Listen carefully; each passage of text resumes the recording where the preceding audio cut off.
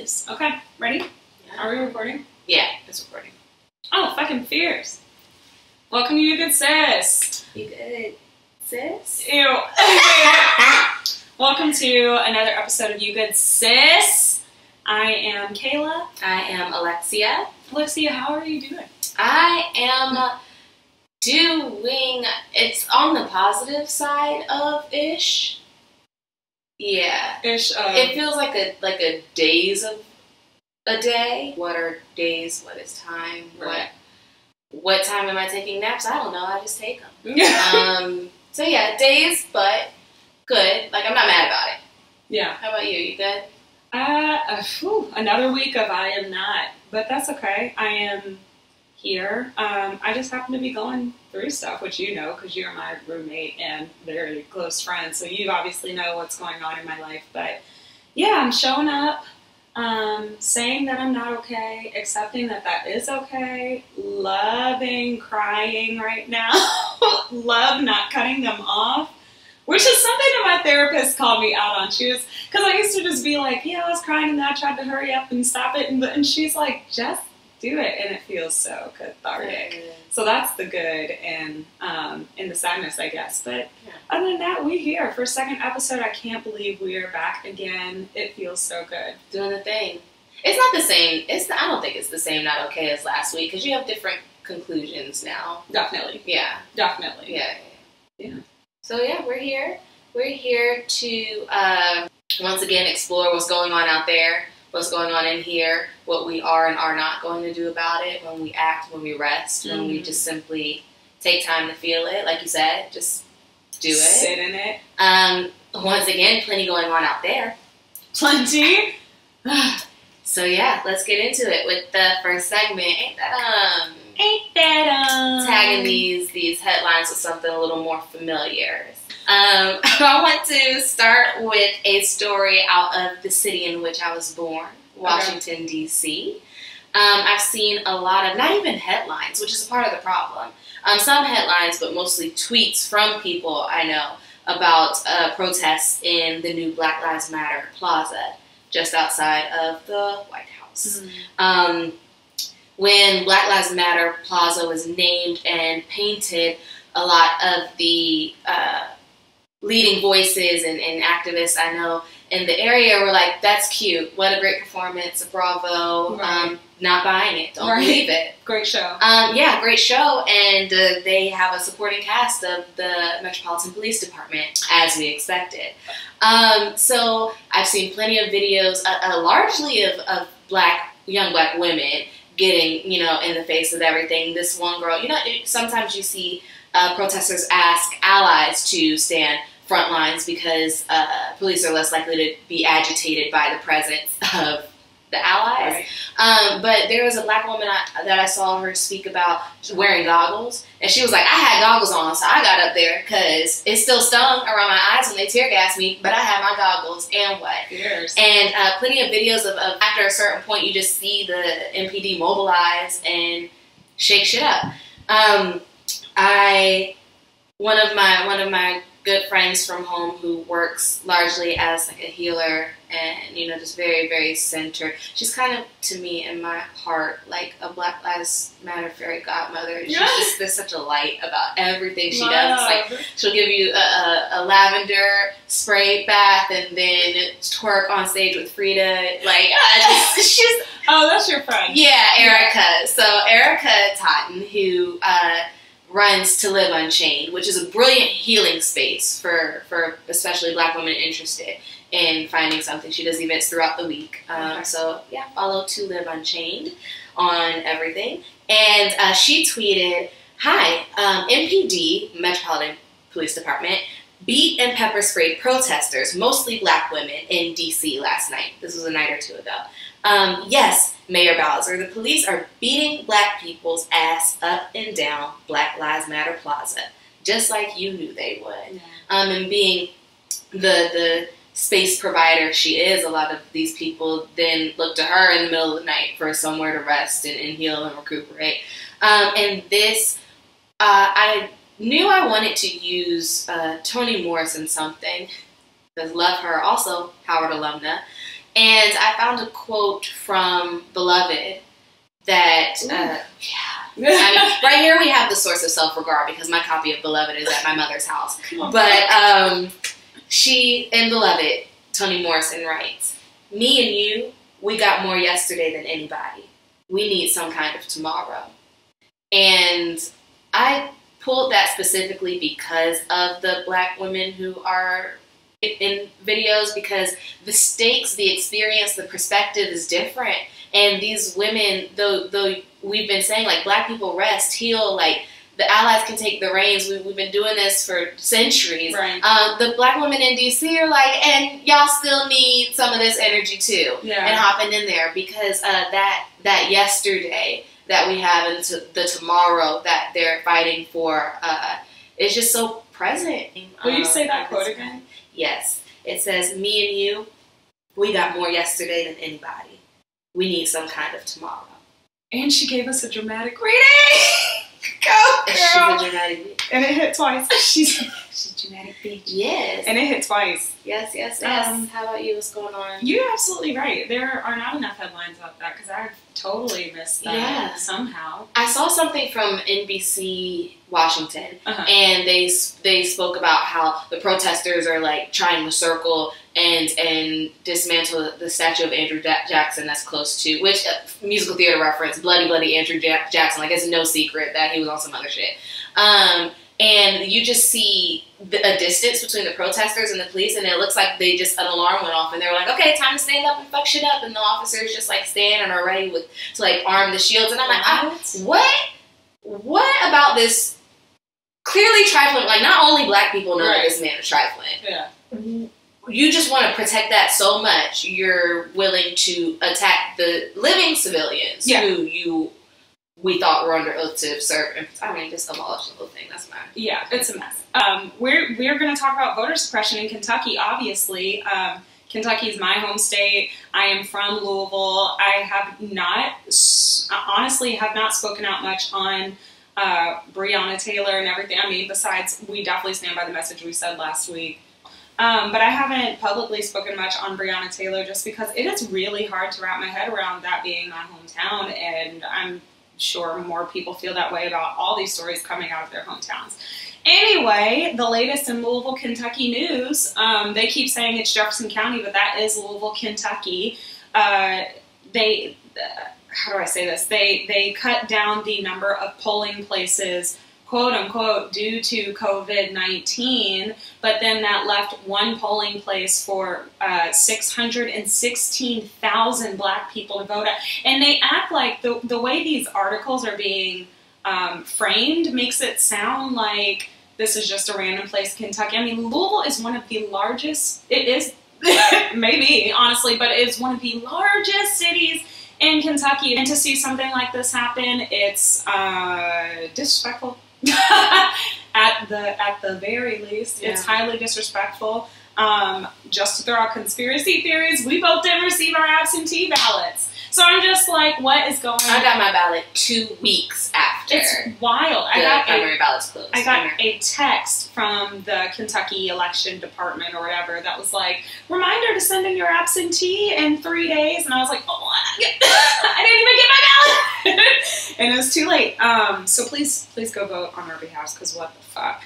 But my association for this and all that I could think of is just the what has now become a haunting song of my old Kentucky home. It's just like my personal connection to Kentucky. I absolutely love it. I think it's so beautiful. When I go home, it feels restful, and that's even outside of my home, like my parents' home, because that's not even the house I grew up in. So I don't even have like what feels like true roots when I return to home. But Kentucky, Louisville, that is my home, and I'm highly disappointed. I'm highly, I'm disappointed, that is the word, to be from there. And the beauty of it, though, is it's really putting a highlight on everything that I had to, or not had to deal with growing up, because I don't want to make it sound like I went through a bunch, and maybe I did and just didn't notice it, but I definitely wasn't aware. And it's just putting a highlight back on all these things that I was like, oh, okay, I'm a token black girl in Kentucky. These are the things that are natural. These are the things I'm aware of. These are the things I'm not. But now I'm hyper aware. And yeah, I'm very disappointed in this headline. And fact checking, I got that from courierjournal.com, which is my hometown newspaper. What up? They featured me last year. Yo, Courier Journal.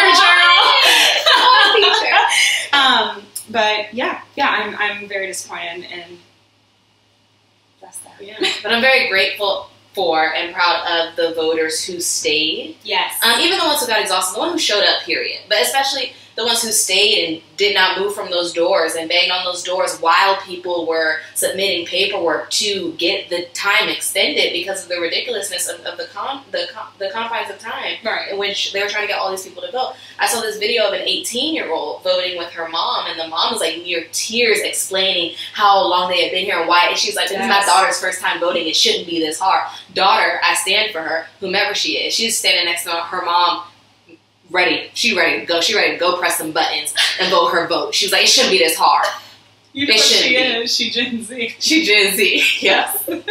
She said, her mom's crying. She's like, look at my mom. Shouldn't be this hard. I'm like, go on. This is a Gen Z stand Go on, episode. daughter. I love it. This is a Gen Z stand episode for sure. We love them. A bit confused, but mostly love them. Another story that I got off of my Instagram. Fierce. I know. My main source of news. Right. But this is actually taking place on Instagram. We have Erin Lang, whose pronouns are she, her, hers. Mm-hmm. She is a Black, Ohio-born consultant, writer, public speaker, and media personality. Got that list from her own website. Her primary focuses are championing, that's the word, social, economic, and the political well-being of the transgender community, specifically the needs of Black transgender women. And on Anne Hathaway's Instagram, she had a little IGTV video wherein she apologized for quoting something from Erin's page or using something from Erin's page and not what's the word? Crediting her? Crediting her. Oh, interesting. Yeah, and so she was like, you know, I found this information so interesting. I was so excited about it. I didn't credit her. And she's like, you know, a lot of the work right now is learning how to be an active ally. So she was asking the question, like, how do I apologize and do something about it? And she's like, you know what? I'm going to remove myself from this situation.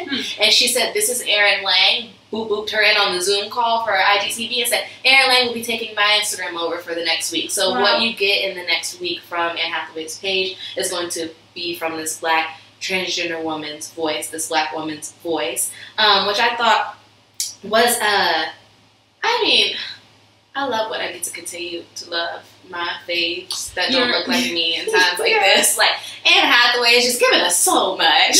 And I said to a peer recently in an acting setting who was afraid to say the wrong thing or do the wrong thing, they're a white ally. And I was like, listen, nobody knows what the hell they're doing. Some people are more informed than others. And I said, but if you try from a genuine place and are corrected, you're more likely to act on that correction and do better. Yeah. But if you don't do anything at all, now you're part of the problem still.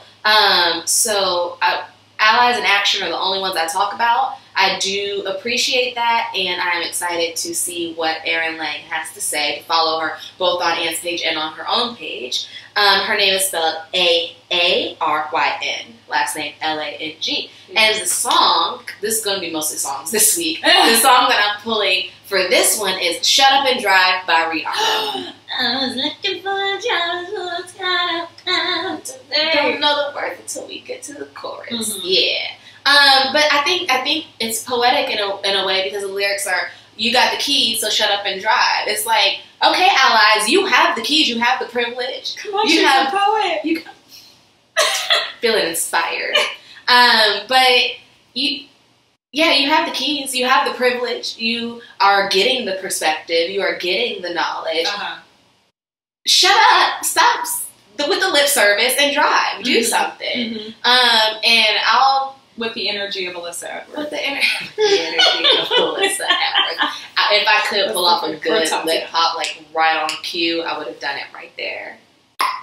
Hey! But yeah, shut up and drive. Out of the lip service, the sharing things that you're not, I mean, sharing things helps, it definitely does. But the lip service mostly. Like, do something. Definitely. Do something. Conversations are important too, but charge them. Focus them. Also, while we're talking about Rihanna, buy black Fenty Beauty. Come on, Fenty Beauty. I don't know. I have a Fenty liquid foundation, and I love it. But that's all I can. I use black-owned eyeshadow today at Juvia's place.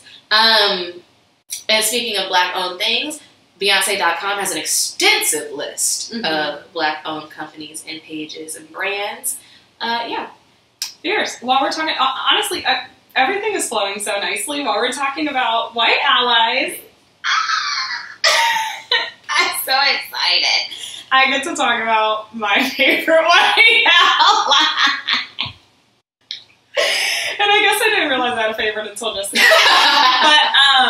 But also this week, and very exciting news for me personally, I don't know. I mean, Lexi, you know, I've been a stan of this band since I was 12 years old when my friend Alex introduced me to this band, and I thought she was the coolest thing because she knew so much about herself already, and maybe that's where my journey in self-awareness started, but I was like, what do you mean we are 12, you're bipolar? I love it.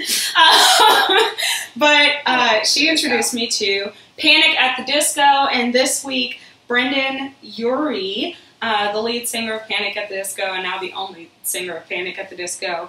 He is the Panic and the Disco. He is the Panic, and he is at, and he is the, and he is Disco. He tweeted, because I am filling in the pieces for myself, but obviously I assumed that there was a, one of Panic at the Disco songs was played at a Trump rally. And so this week, Brendan Urie, who we rarely hear from, tweets, "Dear Trump campaign, fuck you, you're not invited, stop playing my song. No thanks, Brendan Urie, Panic at the Disco and Company." And period.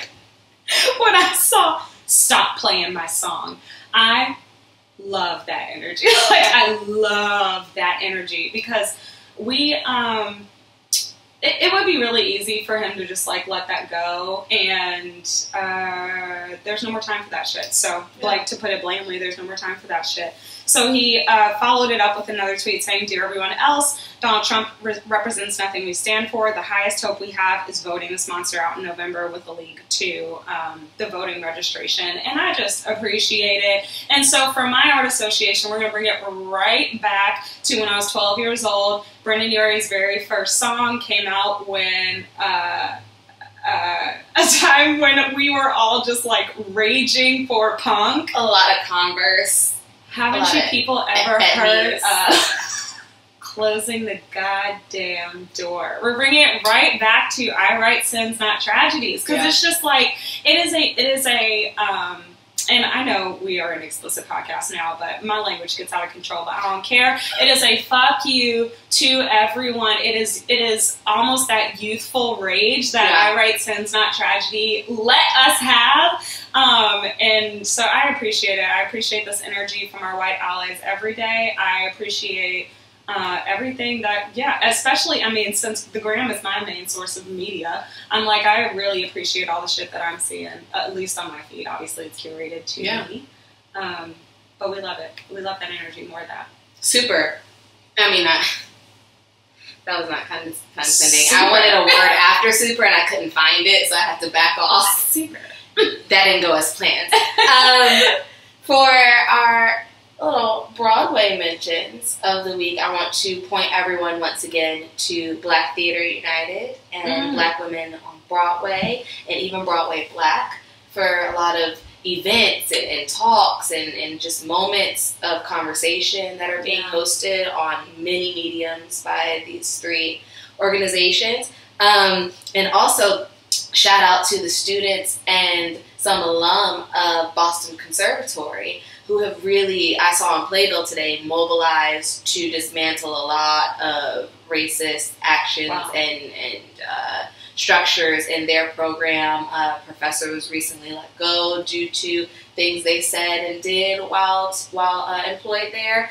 And I just saw this is happening. I mean, this is happening in multiple universities for musical theater, but I saw this huge kind of like a manifesto that someone at Syracuse wrote about the same thing, about how their teachers were treating them, about the history that they've had with obviously everything, all the conversations that we're having right now, but that same history, all these institutions are really getting called out. And even the students overseas even. I saw that letter from Central in London that Kush Jumbo shared, an alum of the program. And some, I think, current students and some alum were, you know, like you said, a manifesto. Like, this is what we have experienced very plainly, and this is what we won't deal with, and that's the period. What are you going to do about it? So fierce. Because do something about it. I'd love to see one come out from my school. I would love to. This is another point where I mentioned yesterday, like, just realizing, especially right now, how even strange my experience is, because I went to an HBCU. I studied theater. Which is unique. Yeah. It's a unique experience. And I'm like, wow. I mean, there were definitely some struggles and hurdles there. But I love my school. But one of the things I didn't have to deal with was that. Yeah. I mean, racism is internalized and manifests in the behavior of a lot of even Black people. And we do have some instructors who aren't Black, but it just it's very, very different experience. Very different. Definitely other things to heal from. Well, because, and two, I would say the main difference is that people just have to be conscious. There are enough Black people or people of color around for people to go, oh, this might be a stupid thing to do or say. Yeah. And that's something that at most of these institutions where you have these musical theater programs, they don't have to think about that, because they're just trying to fill a slot, a stock character type, whatever it is, and, you know, we don't one thing I realized that was very, what's the word I want to use? That's very tricky about studying musical theater in such a specialized degree program and a BFA program at Howard is that this is an HBCU, and at an HBCU, you're inviting people across the diaspora and all of the trauma that entails to come create things. I love when Lexi uses the word diaspora. It's one of my favorite words. But like, that is a very charged environment. Yeah. So, you know, a lot of things unfold from that, but just not the same as these things I've seen being written in these manifestos. And even as someone who considered grad school at one point, just listening to other Black students, I'm like, wow, I would really love to further my education in a formal setting, but I do not want to do that. Yeah. And one of my peers who was currently in a grad program, he was like, because he's Howard alum as well, he was like, I want you to realize something. It's not going to be the same at all. No program at all. There's no HBCU with MFA in acting right now. So he was like, it's going to be different. And I was like, you know what? I think I learned where I did with such purpose that I don't know if I want to put myself in. Yeah, you don't want to unlearn that behavior. No, not even unlearn it, but I don't want to spend my graduate experience fighting against the other behavior, trying to teach people or teach my professors not to speak to me that way. I can teach you to not to speak to me that way on some different things, but race, that's not going to be one. Well, especially as, I mean, the grown-ass woman you are now. You know what I mean? Like, we were talking about, even this morning, how I didn't have the knowledge that I have now. I would just straight up call it woke. I just wasn't woke when I was in school. I lived in Louisville, Kentucky as a token for my whole life. But now that we have this, now that I have this kind of knowledge, if I went back to school now, y'all couldn't touch me. You know what I mean? Like, the stuff that I look back on, and it's not that I was abused. It's not that people were, you know, I mean, it's just white people who have not been taught, or Black people have not been taught, honestly. I mean, anyone has not been taught. But if I went back with the knowledge that I have now, they would have to kick me out of school. Yeah, because I was, one of my other friends who's currently in grad school, I was like, you can feel however you want to feel about your undergraduate experience. And I said, but one thing that we won't do, that a Howard grad won't do, is be in a space and be talked to crazy. Yeah. And I was like, we can stop right now. Because you got me fucked up. I can tell you professionally. I also don't have to do. I will likely tell you professionally, but I don't know. Yeah. People are different, you know, different strokes, different folks, different attitudes, but I don't know of a HU Theater Arts grad that would, you know, the ones I know who are in programs now that are mostly white spaces, their stories are saying, I had to fight against this, and now the students under me don't have to deal with that. Or it's like, I had to fight against this, and I reached out to the Black students who had graduated before me, and they were like, oh yeah, me too. And I'm like, so what are we going to do about it? That energy, I'd rather use for my Meisner repetition and Alexander technique. But I definitely congratulate Boston Conservatory for getting that kind of recognition, for making their voices that loud, because there have been problems with these, especially these top league musical theater schools. I mean, they've had a reputation. We've all been aware, and I think we're all just like, that's the field you choose, that's the position you put yourself in, whatever. No, I'm in every segment with the same phrase. It's not that time. It's just something. I guess too, while we're here, I just want to, like, I was dividing Kentucky words. Oh, Kentucky. I was debating whether to say this or not. But Hamilton is coming to Disney Plus July 3rd. Yeah, we're in June. Duh. Watch some work made by people of color and appreciate those people, because it really is. I mean, we've had time to sit with it and process it, and we know it's a work of genius, but it really is a work of genius. So just with the original cast. Huge. And yeah, we can roll right on out of that. Moving into who all gonna be there. Do you want to take a breath? I feel like you. We're definitely gonna take a breath because we have to set up the Zoom call. But I think we should business talk. Yes. I think we should like, you know how when in the read it sounds like they literally took a break, and then she comes back and she's like, okay, now we're gonna move into, like, I feel like we could have those little, like, okay, we're gonna move on now. Business meeting over. If I do keep this in the edit, then shout out to the read, because we just mentioned them. But yeah, shout out to the read. Yeah, who all gonna be there? Before we move on, I do want to talk about that time we spoke to Kid Fury and Crystal, and they asked if we wanted to eat with them after the show, and we said no because you were tired and I was about to pass out. Oh my god. We said no. We said no. And we even got offered Crown Royal. I mean, it was a wild experience. Lexi and I took ourselves on a date to go see the read live here in Harlem at the Apollo. I mean, 7 years. 7-year anniversary, such an easy trip. And we, through magical circumstances and friends, made it backstage. And then they invited, I mean, Crystal was literally like, have some Red Rooster, have some that. They invited us to Red Rooster, and we said no. No, we said no. Like idiots. Y'all can unfollow us right now. But listen, that's self-care, though, because I was exhausted. I would have embarrassed myself at that table because I would have fallen asleep in the spinach and artichoke dip. Yeah. Anyway, moving on.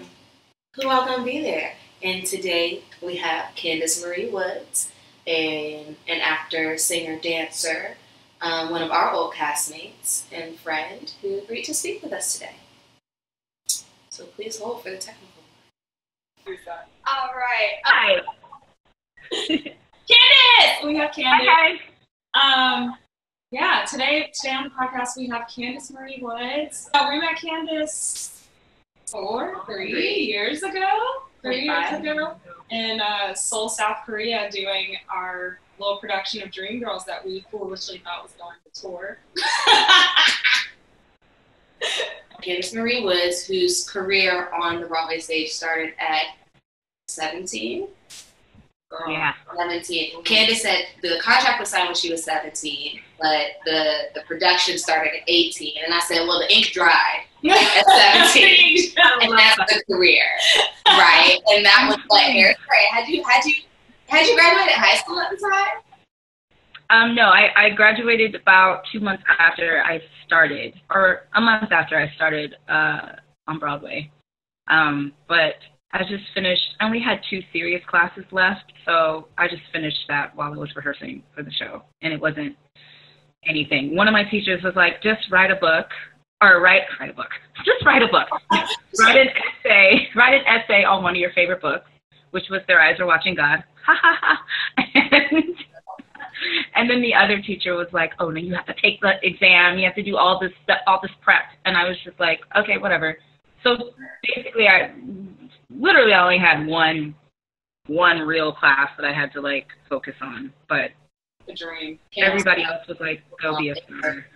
I will be on Broadway. So funny, because when I was 17, I told my parents I was moving to New York, and they said, "You're not," and that was the end of it. The ink wasn't dry yet. That was the issue. I didn't have the contract like Candice did. So after Hairspray, we had so many other shows. We have Legally Blonde. We have Catch Me If You Can. We have The Book of Mormon. We have I'm Missing Things. There are many things in between. Before the world shut down for us to spend time with ourselves in the state of the world, Candice was playing Diana Ross in Ain't Too Proud on Broadway. Yes. Yeah. And still is. I mean, remains. How long have you been home? You're home in Texas right now?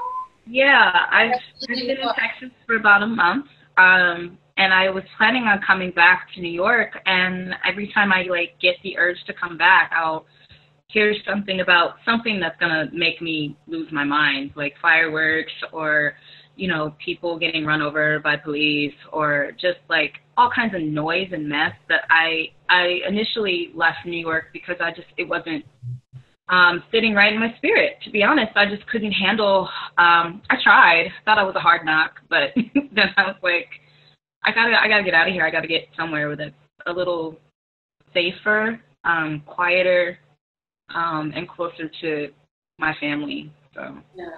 For sure. I definitely relate to that. As soon as we started the shutdown and my rehearsals got canceled, 3 days later was out of here, because I just was like, how can one person take it mentally? Luckily, Lexi was strong enough, but I definitely relate. Hey, I'm not gonna lie. I definitely was in having a moment even before everything shut down, where I was having a full-on mental breakdown.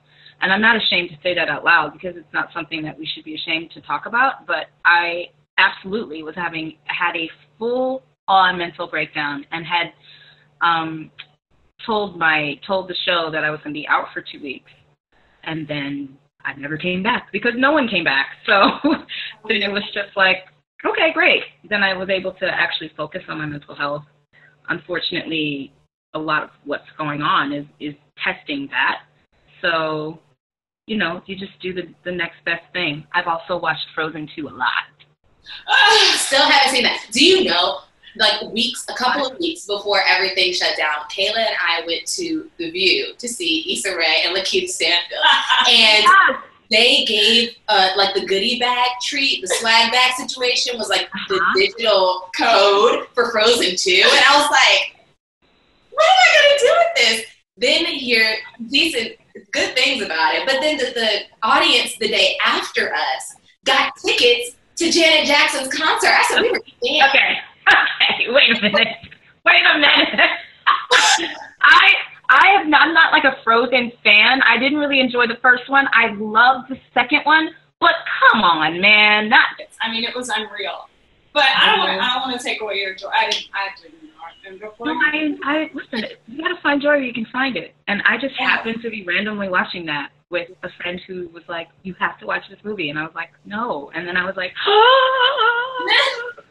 I think that my intuition was just run as fast as you can away from everything Times Square and Midtown, because it's about to get crazy. I honestly believe that. My body was just like, no, something's not right. Something's just not right. Yeah. Before we started this pandemic and we started the shutdown, and you're saying that you were having this kind of mental break leading up to that point, do you think just kind of the energy is what contributed to your mental breakdown, or did you have contributing factors that you could pinpoint?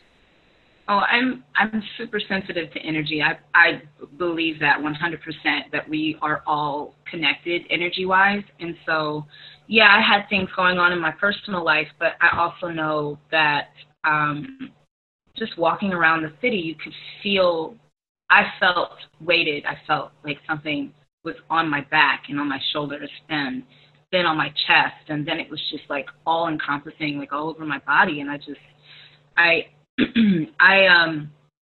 knew that with mental breakdowns, there's so many factors that play into it, but I wasn't surprised once everything shut down. I wasn't surprised by that, because I'd already been kind of worried about it. I wouldn't say I'm like a hypochondriac where I was like, oh my God, we're all going to die. We're all going to get sick and die. But I was more so like, something's coming, something feels off in our spiritual realm here. And I don't know. I guess I'm a Pisces. I don't know where I get that from. Maybe it's our ancestors. I don't know. Maybe it's probably because again, I keep saying this. I relate. I felt the same thing, but I kind of contributed it to all the change that I was going through in the career, and I was in the middle of the hustle, and rehearsals and blah blah blah. But I definitely felt the same kind of weight where I was like, something isn't right. And I was about to embark on this project. I mean, going on this tour, but for something, I was speaking to friends about this at the time. I was like, I don't feel like this is happening. I just don't feel, it doesn't feel right. So, and I highly contribute that to energies and how the universe works in our favor. I mean, I could preach on that forever, but I definitely relate. Yeah, it's interesting to hear you felt the same. Yeah, I think we just be knowing stuff, y'all. Like, it's just one of those things. If we could write our own scary movie, it would be one of those things where we'd walk into a situation and immediately know something's up. We wouldn't just be like, la-di-da-di-da-di-da. I'm like, oh no! It would be like that.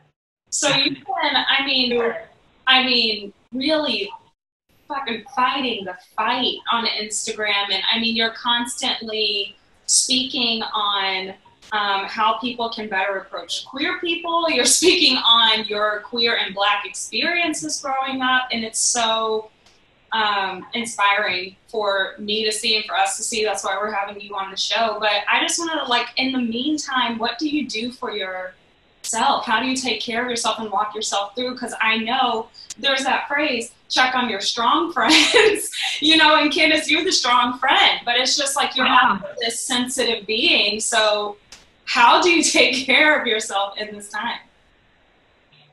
That just sounds like a huge compliment. I don't think I've ever heard anyone say that, but thanks. Well, recently I've been really focusing on my breath, just taking deep breaths throughout the day. And especially when I'm doing stuff like this, having conversations with people about things that might be a little triggering, or just talking in general, I take my deep breaths. And then saging, listening to, music that's calming, taking lots and lots of naps like I'm a toddler in preschool. Like, it feels so good to just, like, one of the great things about this too, and sometimes I'll be feeling a little guilty about it, but it's just the amount of rest I've been getting. It's been so great. And I love nap time. I look forward to, like, you don't have any plans. You may have this to speak on, and you may have, like, something to post tonight, but, like, you have zero plans. Rest yourself, my sweet friend. And then just, staying hydrated. Doing all the stuff I think everybody else is trying to do. Like, keep their wits about them, and allow for the depression to come in, like, welcome it in when it does. Which has been this whole week. I've just been like, oh, hello, friend. Yeah. Hug. Let's sit together. Let's just be here. What do you need? Oh, you want some chicken and let me feed you. I feel you. That's cool. I just going with the flow is, like, the only thing that we can do right now. Yeah, it's funny you're using a lot of the same phrasing that I've been coming up with for myself. And when I was in therapy a couple days ago, I said to my therapist, she's like, how are you doing? And I was like, I feel like I am step by step walking a toddler through the day, and this toddler's not taking naps. So it's just like, it was a wild experience. But that is what we've idolized, this, like, idea of self-care, as it's like, face mask and take a bath, and sometimes it is that, but other times it literally looks like pacing yourself hour by hour, minute by minute, second by second. How do I take care of myself in this moment? I remember speaking to my mom, and she was like, how are you doing? And my answer was anxious or worked up or whatever. And I knew that as my mother, she wouldn't like that answer.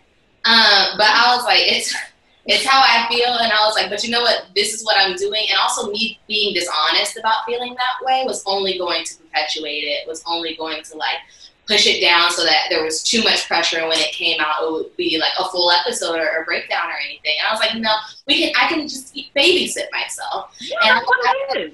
Even with eating, I'd have to make my food, turn off the TV, turn off the music, put my phone in a different room and be like, Alexia, you cannot do anything else until you eat. But it's something that I'm just not learning about, is not trying to get over that process and just like sitting in it. And if I start randomly crying, being like, okay, let's play it out. Well, isn't that what's so beautiful about this time too? I mean, I know this time is terrible in so many different ways, and like it's probably one of the reasons people are feeling more depressed. But what's so great about it is we get a chance to just sit with it and not feel like we have to go, keep running and put masks on and try to pretend to be, you know, shuck and jive in front of these Broadway audiences. You know what I mean? So like it's actually been really great to like sit with it and not feel that pressure to push it back down, or because that actually just makes it worse.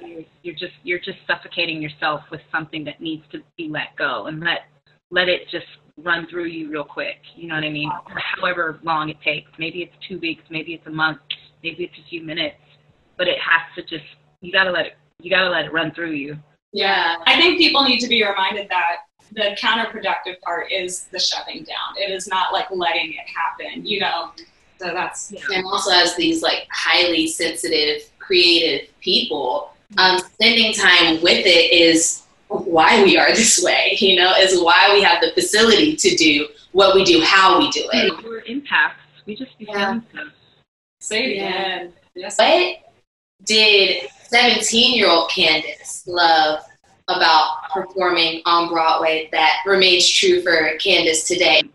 I hadn't thought about it in a while. You know, you just be going. I hadn't really thought about what that felt like, to be in a show and to have the curtain go up and to sing your first line and to do your first dance move. And the very first thing I ever did on a Broadway stage, the first thing I ever sang or did was Good Morning Baltimore. And that number in itself was just such a like, you know, like I felt in that moment, I felt a part of something so huge and so beautiful. And I still keep that with me today. Like that's something that, especially when you're originating a show and when you're opening a show, it's like, it's just magic, man, Broadway magic. And I live for that shit. Yeah. So I don't know how young your audience is, but I'll try not to curse as much. In any case, that's something I think is always going to stay with me, and I think that stays with performers in general. Hopefully, you know, if you're lucky enough to be able to look back on that, you know, why is it that we do what we do? What is it that brings us here? And, you know, obviously the love of performing and, you know, sharing my gifts has been something that I don't take for granted. I am grateful to this day to have had such an incredible opportunity to continue to do this as a job. So, because it's not easy. As you know, like it is not easy to stay in this business. It's not easy to take all those hits and that rejection and not let it like completely shatter your entire ego, which, you know, it's challenging.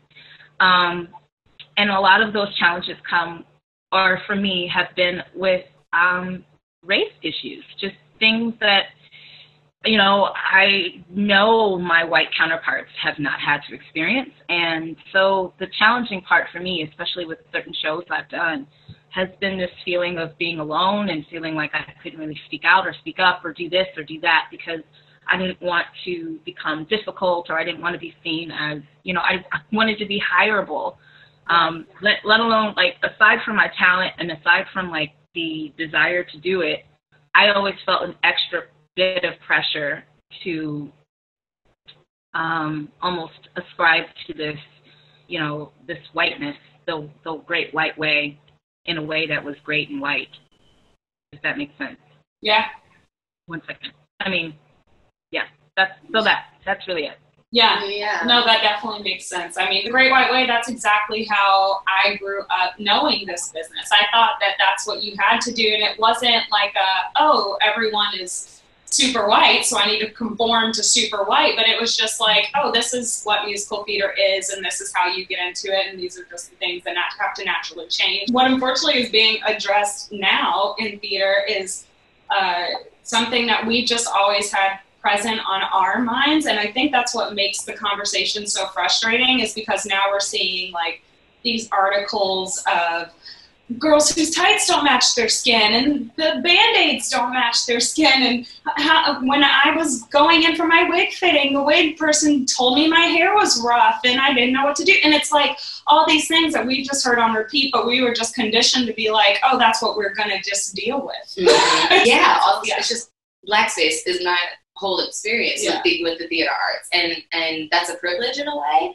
but it also made my move to New York as a theater artist kind of violent, because it's like the Broadway I was entering wasn't even the Broadway that I was expecting to enter when I was in college. And one of our castmates at Dreamgirls was just like, Alexia, that's not Broadway right now. Like, that's not what New York is right now. And I was like, oh, okay, so do you want me to wait till that happens again, or like right now? It's like, I don't want to say that I'm not grateful for those opportunities, but it's tough. It's tough to be like okay. It's been tough.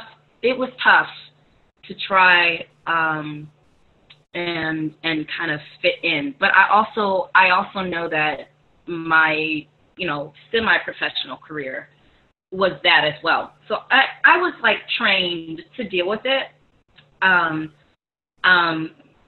But there's nothing like it. I mean, you try your hardest to make sure that everybody knows you're good. You're a good person. You belong to be here, or is that what you belong to be here. Is that the right way to say that sentence? There's space for you here. You belong. Yeah.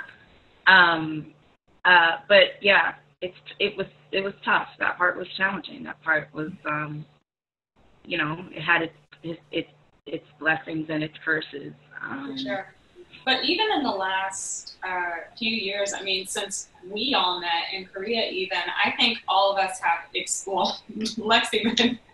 Lexi been freely Black as fuck her whole damn life, but at least like even in our aesthetics, Candice, like we have just become these people, and I wouldn't say different people, but we have become way more comfortable with the people we are, being open about our queerness, being whatever we want to be, wild hair, wild whatever, I've had all kinds of stuff: green hair, yellow hair, white hair, no hair, all the hair, wigged down.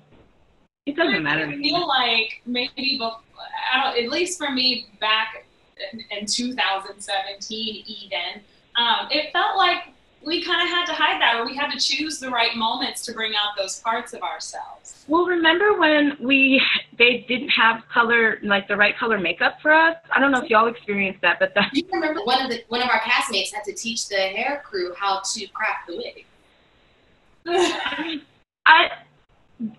I try not to trash that experience because I had a beautiful experience in playing the role that I always wanted to play my entire life. However, if you're going to be a show, if you're going to bring Black people into your theater, I don't care if it's in South Korea or if it's in Dallas, Texas, like have the things you need for the Black people that are going to be there, and don't just like throw things at them at the last second, because a lot of what we were doing was just thrown at us at the last second, and I felt extremely disrespected as a cast, as a Black company. I felt very much so disrespected, and so as y'all know, in so many different departments, and I speak loudly about that. I don't have any shame. Why do we need to make other people feel comfortable by being quiet and not expressing not sharing our real experience? They need to do better. People need to do better. Period. If I don't feel supported, then this isn't balanced relationship, and you want me to put my instrument on stage and in the public eye for X, Y, Z, and I won't do it. And then talking to, from a production standpoint, reaching out to the more American side of it, when I spoke with them that same week and they didn't know what was going on, I was highly offended and even enraged watching everything unfold as one of the youngest members of the cast, like watching the leads and the people who had been doing the thing for so many years, like deal with it a little bit longer. I was pissed because I spoke to the American side of it and I'm like, I'm sorry, why did you send 25 Black people to the other side of the world and not address what they needed in order to do the job?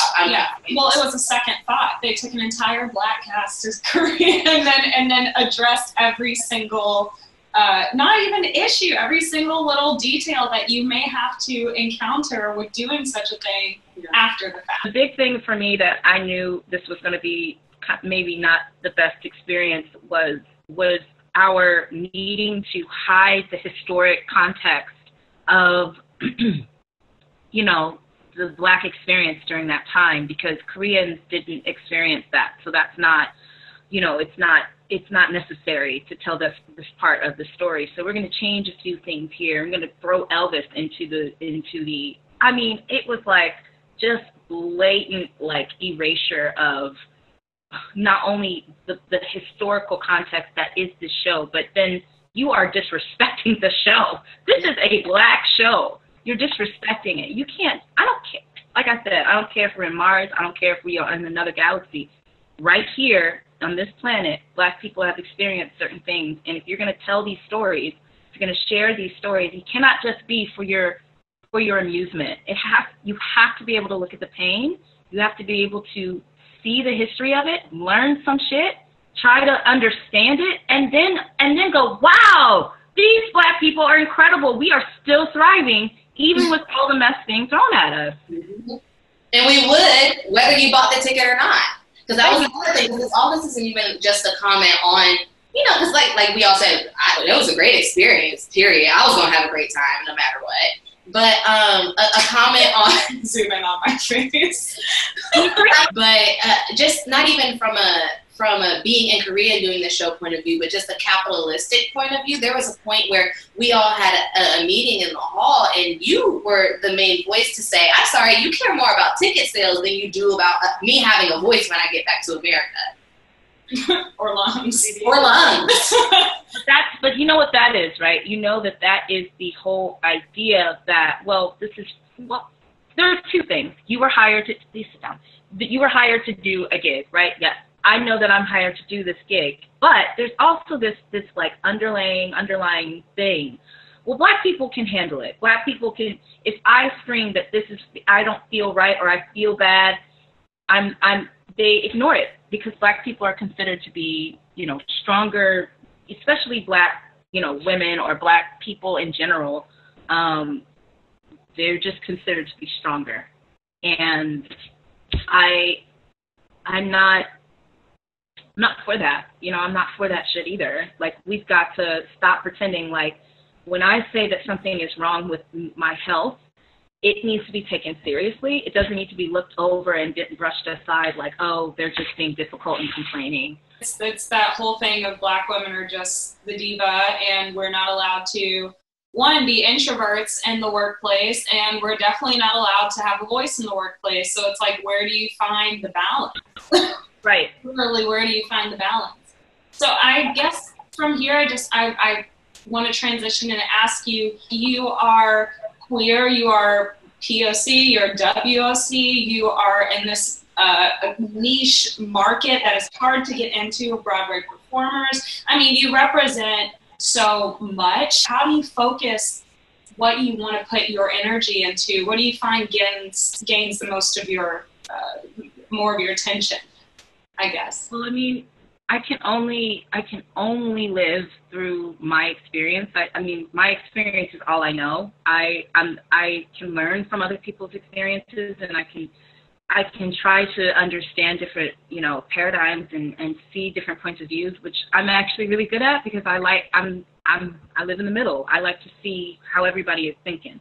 But how I've been doing it really is just recently, and this wasn't my entire career, but recently I've been just a little less apologetic about who I am, what I have to offer, what I'm really here for. And I think what I'm here for, and this is just what I've learned recently, is to speak truth to some of these things that we've been taught that are not necessarily benefiting us anymore. Yeah. And why not use the platform that you have? I know that some people would look down on that, but before this pandemic was happening, I was given such, I had found my voice. I had found my voice in Oakland, California, and I had found love out there, and I had also just found myself. And so from here, like from then on out, I had decided that my main goal was to use the gifts that I have, yes, singing, dancing, acting, but also speaking, maybe, sharing, helping people see, and raising that awareness. I don't know. I can only really base it off of my lived experience. But I know that my lived experience is something that other people share, that other people are sharing with me.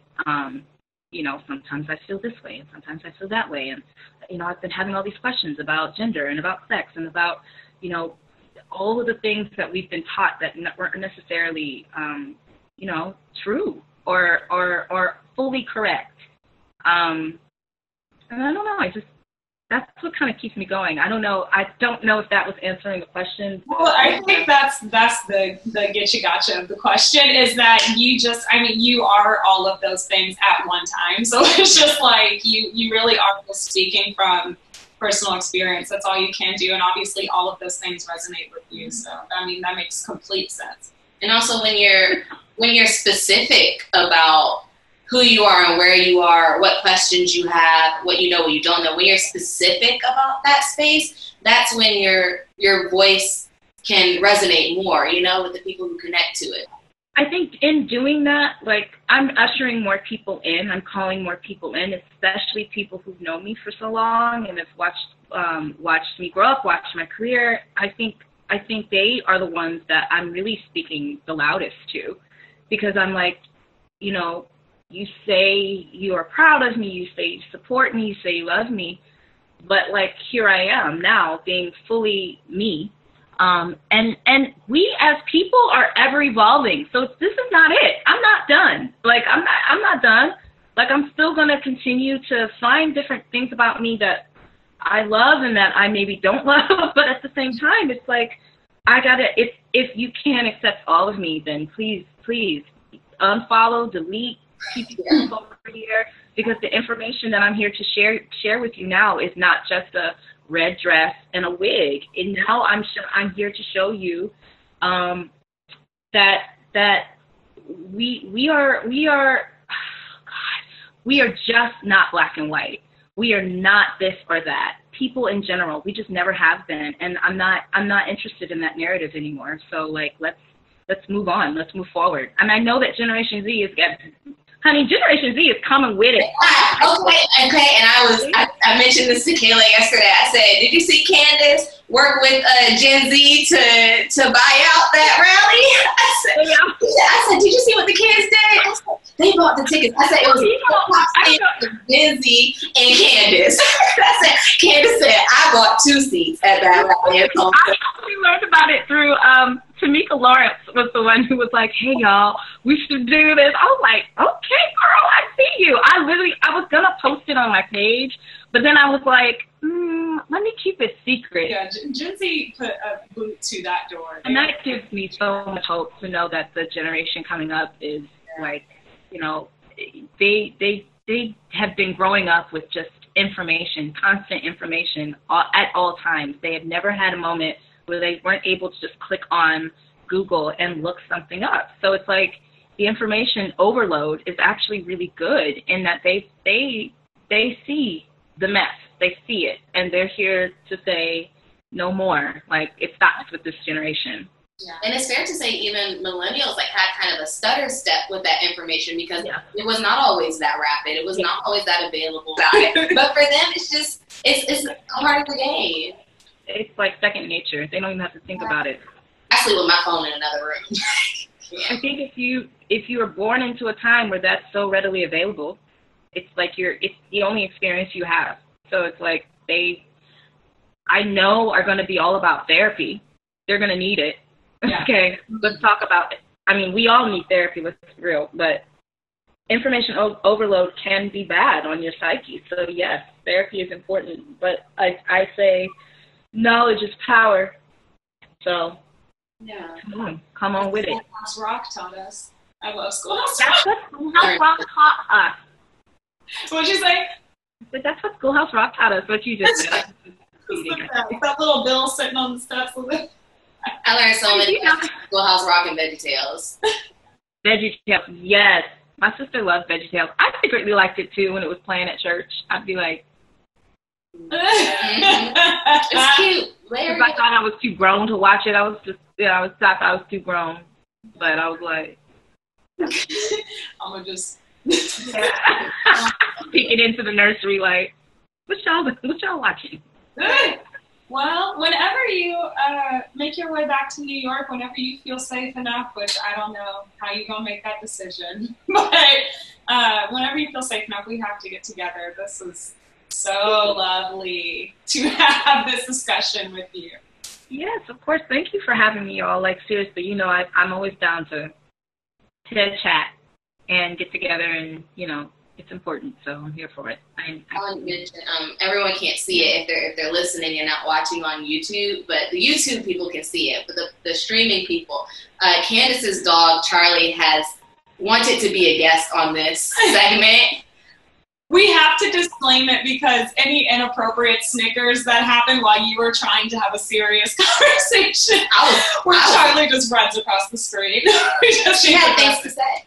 I just was like, girl, we don't ever do this. She's usually so chill, so that's why I was like, oh, she'll be fine. And now she's like, play with me, do all the things. Like, she's looking at me right now, like, what are you doing? Why are you thinking? Yeah, she's a young activist. She's a part of the conversation. She heard us talking about feelings, and she was like, you need a friend. I love her so much. Charlie B. Follow her on Instagram. No, I'm kidding. No, honestly, plug it. What is her Instagram? Her Instagram is Charlie Billy Baby. See, and then while we're here, Candice, why don't you go ahead and tell everyone your Instagram? Oh, mine is Candubbs, CANDUBBS. Yeah, follow me. I have a lot of highlights that talk about trans lives, queer lives, pronouns, information that maybe you might not know about or that you aren't getting through your feed because of whatever. So, yeah, check it out. Yeah. And if Broadway ever comes back, we get to see you in that red dress, which is a gift. Yes, if I can fit it. Oh, Lord, help. The chicken. It's the chicken. The chicken.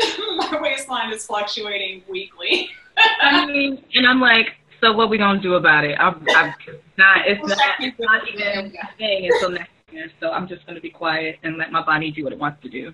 Hell yeah. Hell yeah. Well, we'll talk to you soon. Okay, ladies. Rather later. Peace and blessings. Stay safe. Love you. Bye. Love you. You gotta start our work over. Okay.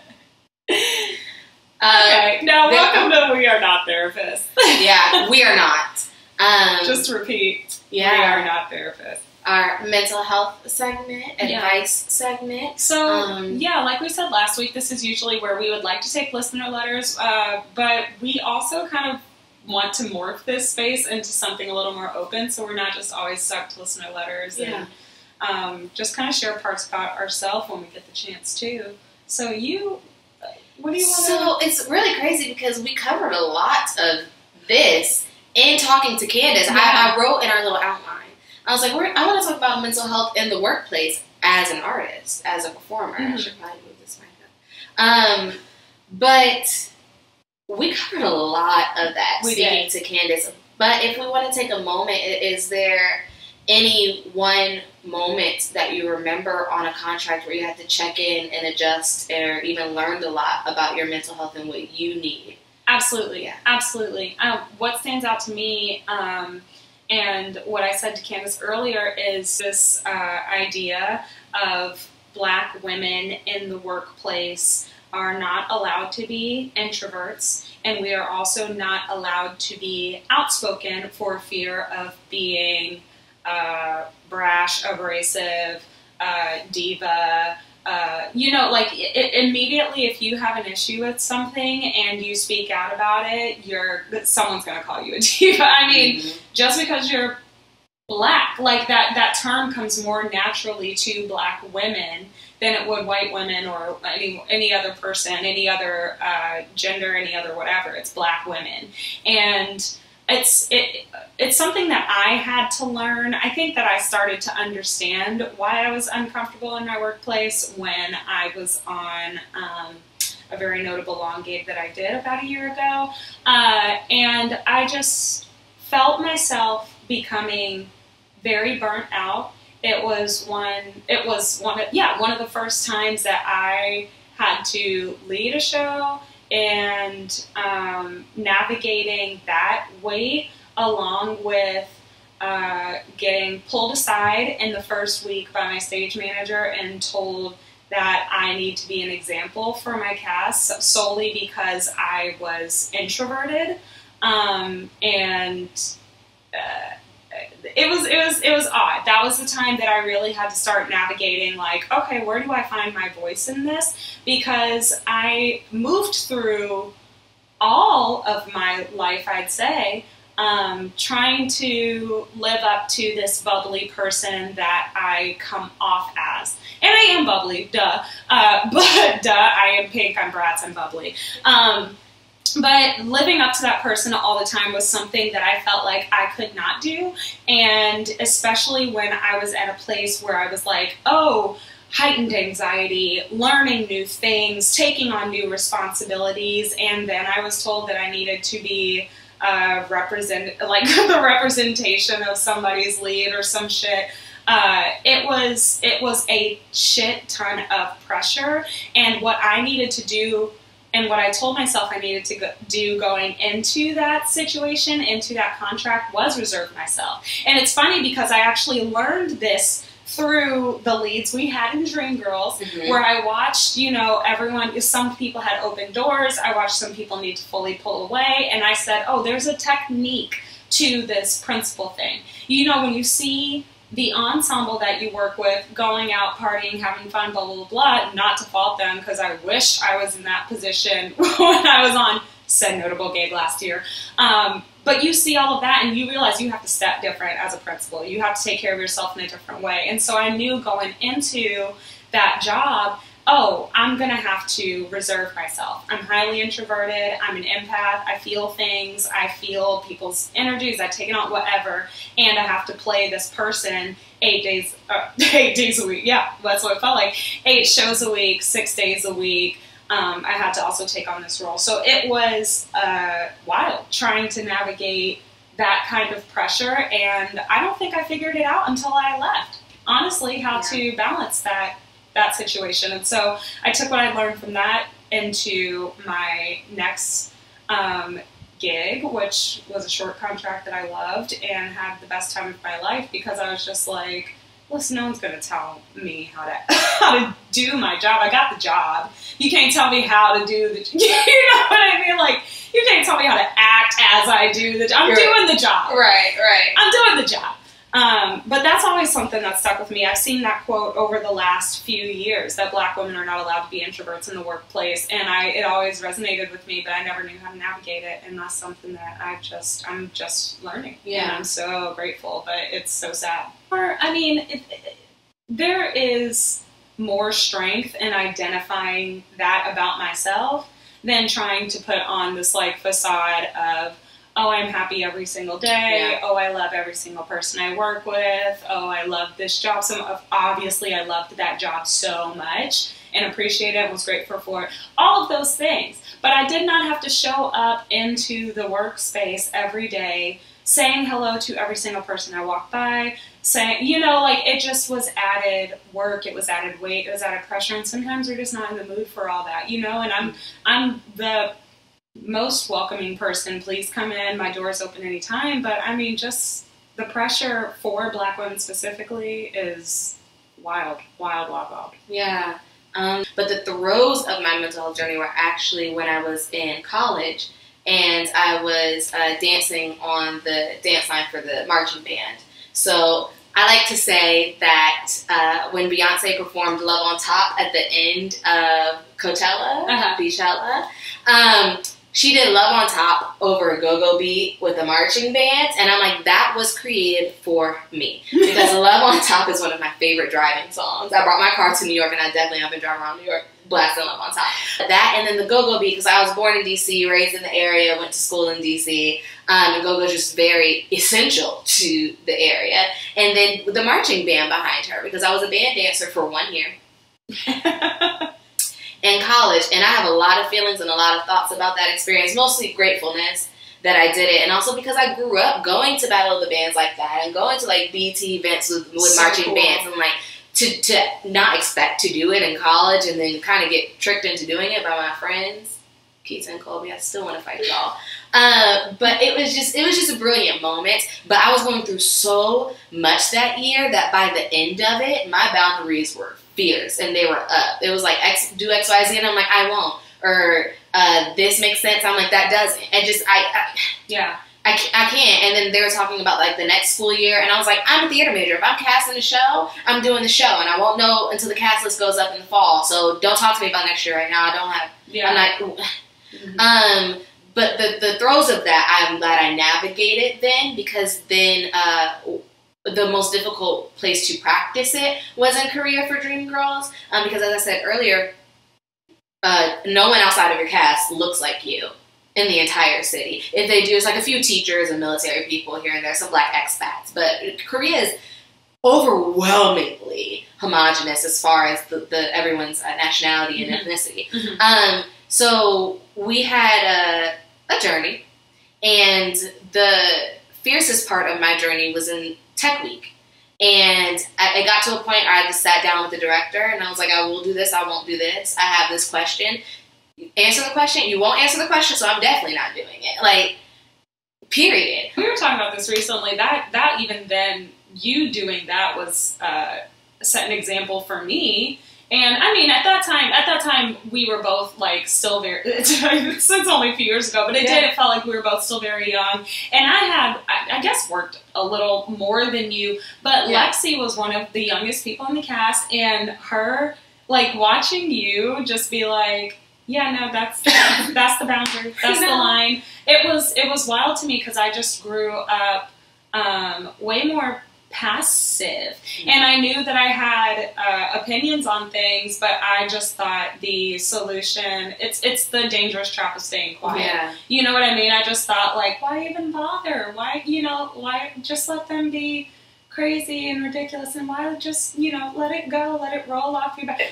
But it did change all of us as people, and watching you do that, I mean, it like held. I was just like, no. This is I learned from Professor Reggie Ray at Howard University, rest in peace. He taught us the exact duties of everyone involved in putting in a production. So I feel like if you're not upholding your duties, then I'm going to negotiate my duties with you. I will do mine fully. Yeah. But I will negotiate how you talk to me about mine, because you're not doing. No.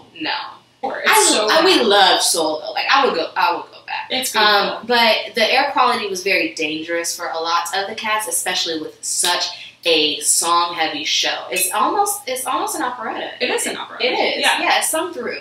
And so many people called out. That first week, we had 4 leads out, leading up, like in Tech Week and dress rehearsals. And so that meant that the covers had to go on, but that meant the covers had to go on with no fittings, really, with no wig fittings, with no quick change practice, with no whatever. So they were trying to rush through these things so that it was safe. But I'm like, so I haven't even had music rehearsals for. I had like amethyst and like clear quartz and shit in my bra. But we have to sit in this for a second.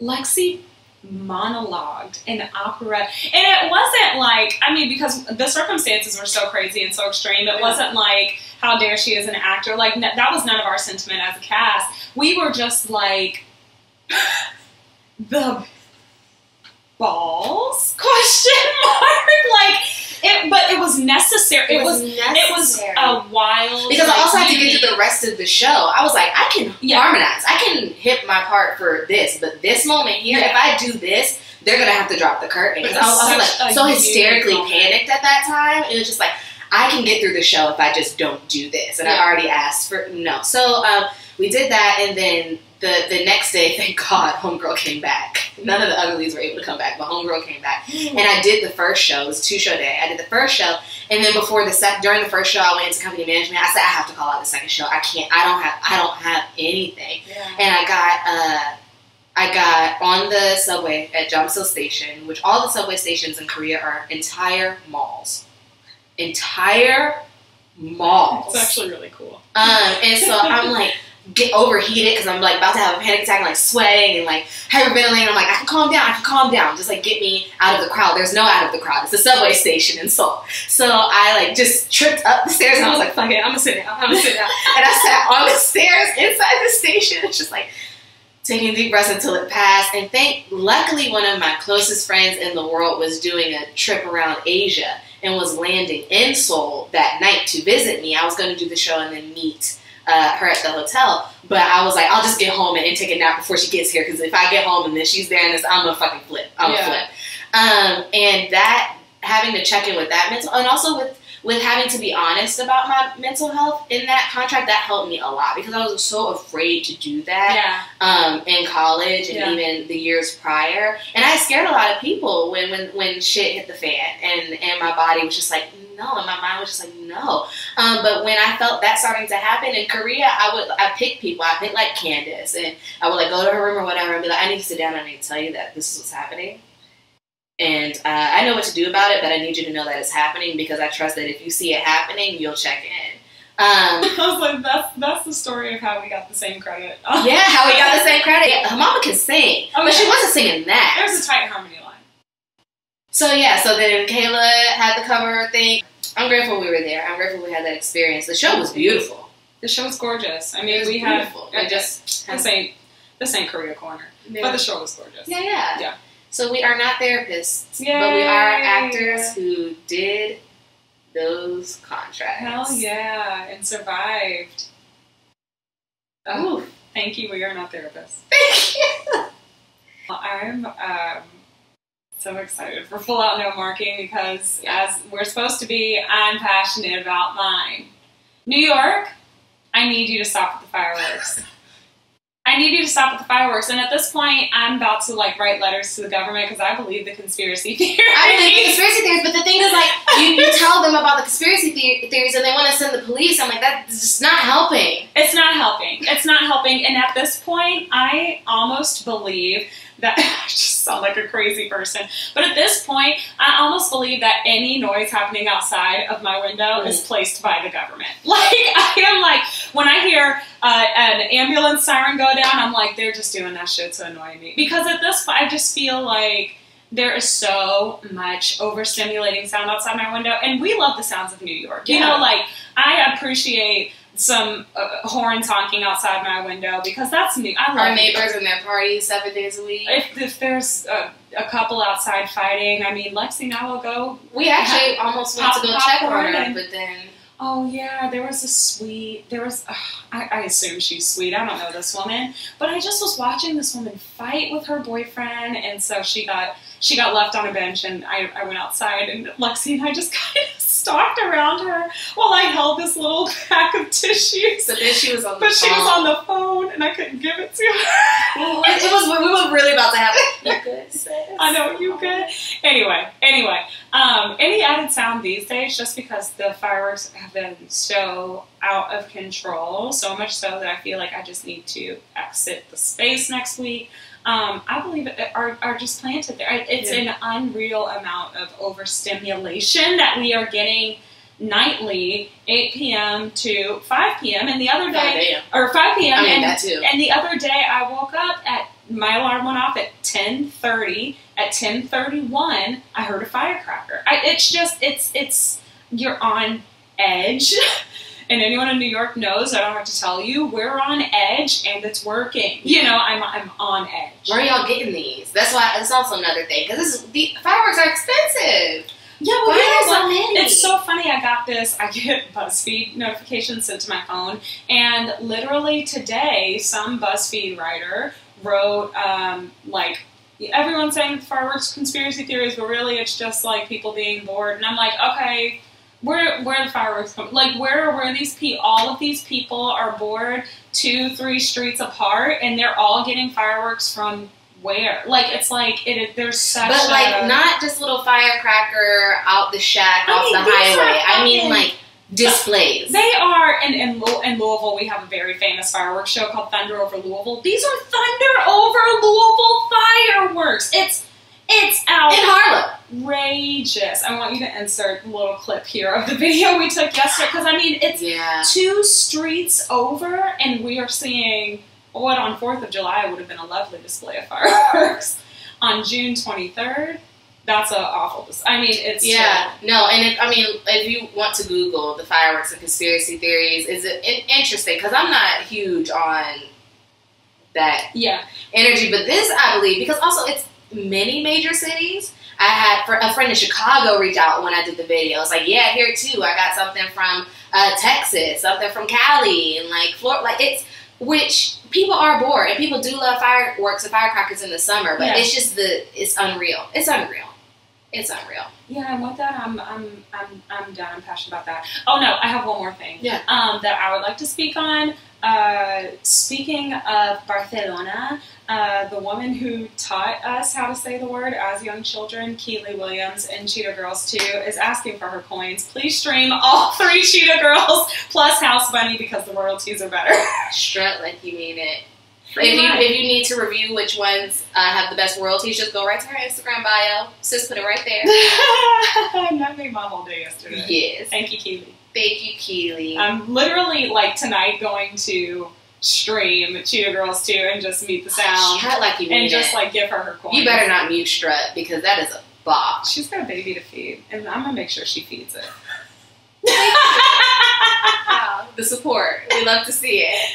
My full out no marking is actually, yuck, about Black women as patients in the healthcare industry. Black women are disproportionately negatively affected by practices and malpractices in the healthcare industry. I saw you actually post something today. Kayla is an ambassador for Susan G. Komen. And breast cancer research and fundraising. And there was a statistic about how Black women aren't disproportionately diagnosed, like as far as numbers and population ratios are concerned. The diagnoses aren't disproportionate, but the treatment and recovery is. Yeah. 40%. The actual statistic is that 40% of Black women die, or 40% more Black women die from breast cancer than white women, even though they are diagnosed at the exact same rate. Yeah. And I was speaking to a friend recently who is a doula, and just how passionate she is about helping Black women in childbirth because of how dangerous that is and can be. And I have a close friend who recently went into surgery, but there's a pandemic and, like, they don't live near a whole bunch of people they know, so they were, like, in the facility really by themselves. They didn't have, like, a friend to go with them or sit or take them home. And so my friend and I on the other side of the country were like, give us updates. Send us, like, I said, wake me up, I don't care. Because it was a reproductive system, it was fibroids. And she was just like, I don't want to go to bed and wake up and be infertile, because that's a thing that would frequently happen to a Black woman in that position. And then had to go back that evening, like went home, had to go back for emergency surgery. And when I spoke with her the next day, she was like, you know, I'm on the doctor's asses, I'm saying these things, I'm asking these questions, but I'm so tired and I'm still a little bit under anesthesia, and, like, I'm very uncomfortable because it's just a surgery. And I was like, you know, get your rest, because you also need to be rested to heal. And I was like, as a daughter of 2 healthcare professionals, daughters of 4 now. I mean, hey. Wow, that's how we ended up here. Wow. I told her, I said, you're about to fall asleep right now, like go to sleep. I said, but make a note in your notes app about every question, comment, and concern you have, so that when they come in your room and you wake up, they don't leave, or you don't get home. You're like, wait, I meant to ask her. Wait, no. Write every single thing, every detail out right now. Yeah. And it infuriates me that we have to babysit our healthcare providers like that, because we're supposed to be focused on healing and spending time with our bodies and spending time with our minds. And it's not that they'll make and some might, I don't know, but it's not that we're saying that healthcare providers are making a conscious effort to give poor treatment to Black patients, but there is poor treatment. Yeah, and sometimes it's intentional. I saw a video today about a nurse, I think, out of Fort Wayne, who was like, I don't like Black people. And someone was like, so you don't think that has anything to do with when she sees a Black patient? Right. What? Right. We shouldn't have to fight for ourselves the way we do, but while we dismantle the things that make us have to do that, please arm yourself with the knowledge and the confidence and the wherewithal and the boldness to get your answers. Get your answers. Yeah. Because that's what they're there for. Prepare your voice, especially like as you're going in. Just get your mind ready to be like, okay, I need to really process. It sucks, but you have to be present in that moment. You got to process in real time and make sure that you take care. Like every single question that pops up into your mind is okay to ask. Yeah. Everything that you feel like you need is okay to say I need. I mean, that's what that's based. They are healthcare providers. They need to care about providing health for you. But they're patient advocates, and if that person isn't helping you, burn the place down. I don't know the place to go. I love that. Yeah.